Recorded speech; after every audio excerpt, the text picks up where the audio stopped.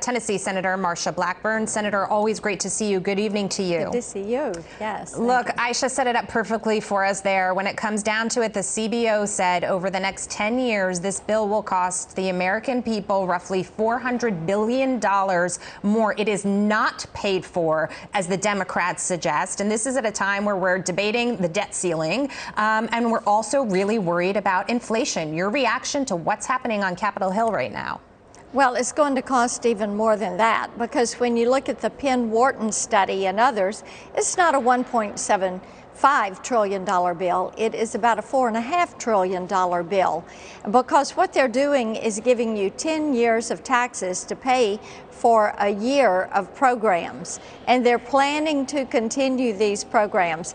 And also, the CBO score did not consider the impact on the economy of the tax hikes.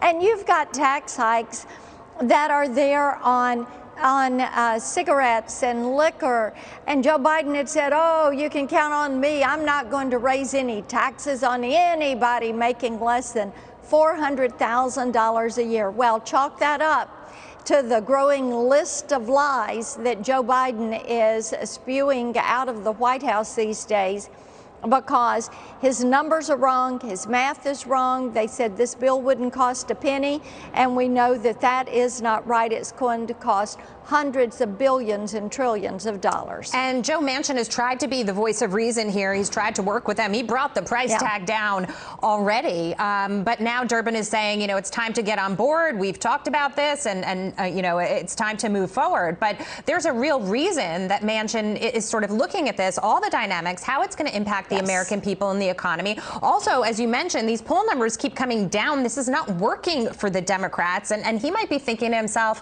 I'm not sure I want to be on board with this. Well, I would think any Democrat that's on the ballot in 2022 is thinking twice about this and looking very closely at what the impact is going to be.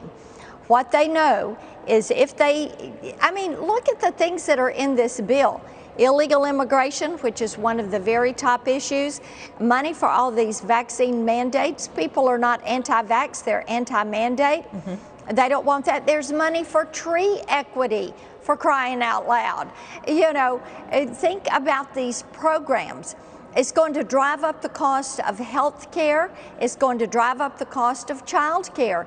It's going to close the child care Mother's Day Out program at your local church, because you can't get the subsidy unless you use a government program. That is going to cost you more money. And some of the estimates on these child care costs show child care costs doubling and tripling. Now, people are already paying too much. And on top of all of this, you've got the gift of inflation that Joe Biden has delivered to you just in time for the holidays. Everything costs more. Thanksgiving costs more, Christmas is costing more. It's harder to get goods because of supply chain problems.